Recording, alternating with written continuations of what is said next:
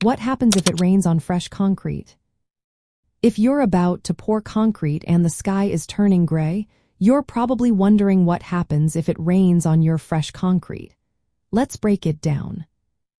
First, the impact of rain on fresh concrete depends a lot on the intensity of the rain. If it's just a light drizzle, you might not have much to worry about. In fact, a little rain can sometimes be helpful because it keeps the concrete moist, which is good for its strength development. However, if the rain is moderate, things start to get a bit tricky.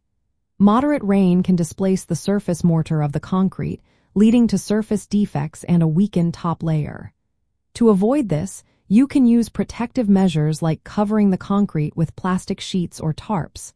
These covers are easy to use and can make a big difference.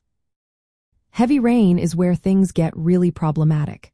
The excess water can cause surface erosion, wash out the cement fines, and even lead to complete structural failure. If possible, it's best to avoid pouring concrete during heavy rain altogether. If you do find yourself in a situation where it's raining on your freshly poured concrete, covering it is key. Plastic sheets and tarps are your best friends here. Plastic sheets are cost-effective and easy to work with, while insulated tarps can help maintain a consistent temperature, which can actually speed up the curing process. Pouring concrete on wet ground also presents some challenges.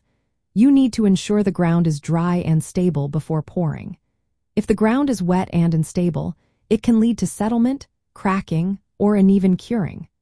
Proper drainage is essential, so you might need to improve the drainage in the area or use materials like gravel or crushed stone to create a well-draining base.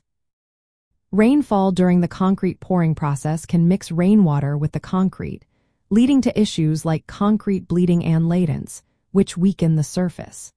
If the rain continues for several days, it can slow down the curing process, affecting the internal bond between the mixture particles and ultimately weakening the concrete.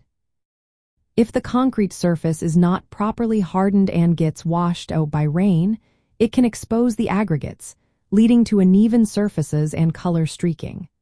This can also make the surface more prone to freezing and thawing cycles, which can cause cracking over time. In summary, while light rain might be manageable, moderate to heavy rain requires careful planning and protection to ensure your concrete turns out strong and durable. Always cover your concrete if it's raining, and make sure the ground is prepared to support it. With the right precautions, you can protect your investment and achieve a successful project even in rainy conditions.